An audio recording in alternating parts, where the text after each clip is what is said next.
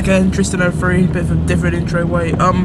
So we're off to see Crystal Palace v Everton. I think this is our 6th or 7th home game this season. Not that I vlogged, but you know, generally in the Premier League.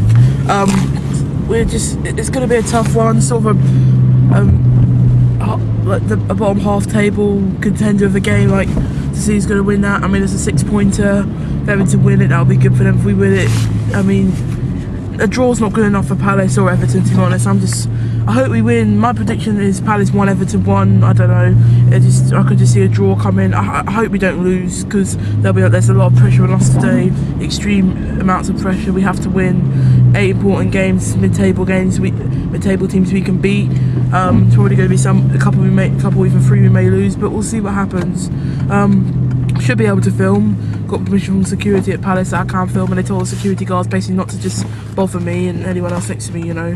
But I'll try and film. If I don't, I'll try and film as best as I can, and especially I can't film, so I can't film. I'll apologise for that, but I think we can film today, and I'll see you at the ground. Right, guys, so I did say I was going to meet you guys at the ground, but the trains were delayed. It's quite rainy. We're just chilling in the car. Well, the trains are delayed. They're cancelling and the trains running, so we're just going to be parked up somewhere. We're going to walk to the ground. Just seen the team line up. Same team that basically drew against West Ham, except from Saka comes in for Tompkins. I know. Forget the Tottenham game. We're just talking about our last home game. Benteke is back, but this time he's on the bench. It surprised me. He's not full match fitness yet. I mean, it didn't surprise me. The one shocking thing of our team lineup is Loftus-Cheek, who got injured in midweek against Germany, is back. I hope he's fit. I don't want him to get injured as we brought him back too soon. A bit like what Tottenham did to Kane. Speaking of Tottenham, they're losing 2-0 home away at Arsenal. Can't even speak properly today. And they're taking Ali and Kane off, and Arsenal probably going to win the game 2 or 3-0. So yeah, we'll see. But we're going to focus on the Everton game. They're not the quickest team, Everton. I hope we don't give it like Sigurdsson a free kick, because he's the guy who's going to cause a bit of problems. Well, he hasn't really done well for Everton, but I hope we win. I hope we can cause them problems. Please, Palace, can we just win another home game? So I will see you guys at the ground or inside, wherever. Come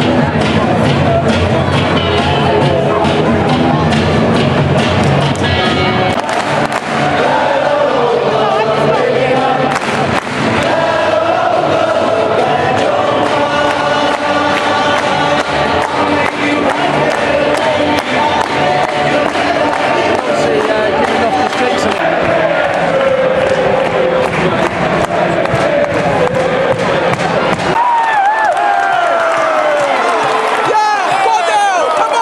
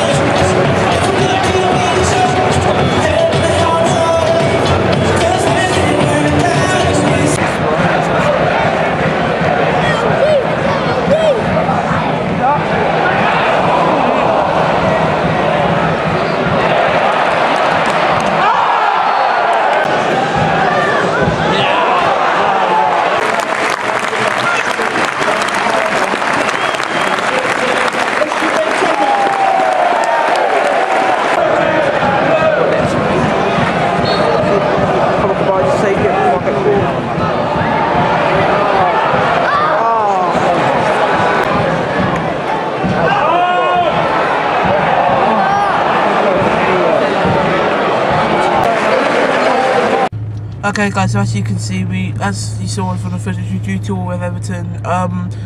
We should have won that game like 3-2 to be honest. It was just one of them games where it's like, oh, we should have won it, you know. Went 1 up inside a minute, which is quite a brilliant start. Apologies if you couldn't see me roll, but I'm still talking.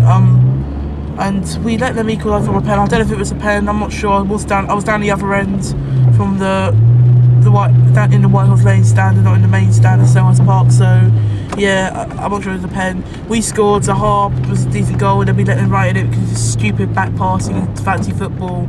Right before half time it was 2-2. Tried doing something in the second half, they had chances, we had chances, it was fairly even, and maybe a draw was fair. I would have said a draw before the game. Did say 1-1 was a bit close, but there were two goals more and it was a 2-2 draw, so yeah. Hope you enjoyed the video, make sure you like, share, subscribe, follow me on Instagram and Twitter. As you can't see me,